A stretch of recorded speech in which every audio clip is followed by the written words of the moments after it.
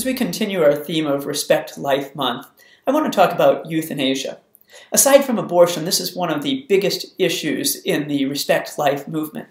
So often in our society, people argue that we should be allowed to euthanize people at the end of their life because it seems to be a compassionate and caring way to allow somebody to end their life. And oftentimes people will say, and it allows them to end their life with dignity. They don't have to go through the great suffering that we so often associate with the end of life, especially in situations where we're tempted to say that euthanasia would be a good option. The problem with this is I think it ignores some very sound theology.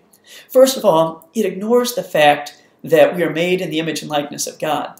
It treats human beings as if we are any other animal. And then the second thing is it denies the efficacious value of suffering. It seems to say that human suffering has no value and all it is something to be lamented. And both of these things are things that the Catholic Church would rail against. When we talk about suffering, I do want to be clear that the goal of our lives, even though we say it's got a redemptive value, is not to seek out suffering. And certainly we should alleviate it when we can, but within the proper parameters. In other words, we can't end a life just to alleviate some suffering. However, we can tell other people that they might have to make some sacrifices in order to alleviate sufferings of other people. So we might tell somebody they have to make financial sacrifices so that we can help to feed the hungry or provide medicine to the poor or something of that effect. However, what we don't do is say that we can end the suffering of somebody at the end of their life. And here's why. Again, we're made in the image and likeness of God, so we're different from other creatures such as dogs and cats or other animals that we so often euthanize, because we are icons of God, and as such we have a different dignity given to us. So we always have to treat human beings differently from other animals. Now, that being said, what I want to get at is not that we're sitting here saying that, well, just because we're different, therefore we can't euthanize a human being, but we have to say, is there a value to the suffering that somebody undergoes at the end of their life? And this is some place where the Catholic Church would say absolutely. And we pull this simply from the life of Christ. You see, what we say about Christ is that he showed us how to most fully live a human life, how to most properly live as human beings in this world. And one of the things we realize is he did not shun suffering, including at the end of his life. He openly and willingly accepted his passion that led up to his crucifixion and ultimately his death. And because of that, we say that this passion of his, this suffering that he went through, must have some kind of value. And certainly we see that in the resurrection, that through his cross and suffering, that he was able to bring the resurrection to its full meaning, to take on this sacrifice that he made for the salvation of all the world, and therefore to see it brought to its fulfillment in the resurrection, where the whole world now has the possibility of redemption. And so the sacrifice that Christ made, that suffering, was not without merit. The same thing is true of our sufferings. Now, what some people object and say, no, Christ's suffering was different because his suffering was efficacious for the whole world, but therefore we don't need to suffer. You see, the problem with that is that it doesn't allow us to unite ourselves with Christ. You see, the point of Christ being here on the earth is so that we can enter into this intimate union with him, that we can be joined to him. This is seen in Catholic theology in the Eucharist so clearly, where we take Christ, his body, blood, soul, and divinity, who is really, truly present in the sacrament, and we incorporate him into our bodies. There's this sense in which we want to be united to Christ in a very real way.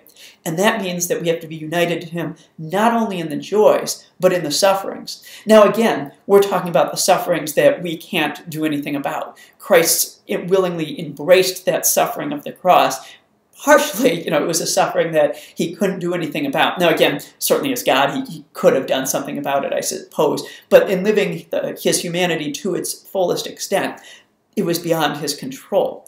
And we see this clearly in the garden where he's praying to the Father saying, your will, not my will, be done. Again, this is not saying that Christ had a different will from the Father, but rather saying that in his humanity, Christ doesn't sit here and say, oh, I wish to suffer because it sounds like so much fun. He's not seeking out his passion.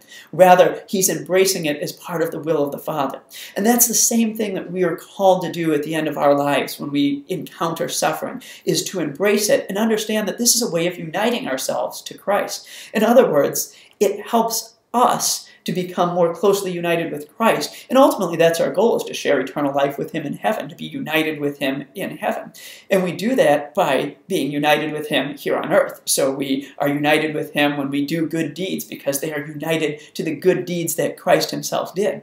We're also united to him when we suffer, because our suffering is united to the suffering of Christ. And therefore, it has value because it's a participation in that paschal mystery. It's a participation in the sufferings that brought about redemption for the whole world. And so when we suffer, we don't say that we're doing it just because I want to trudge through something or I want to offer something to God.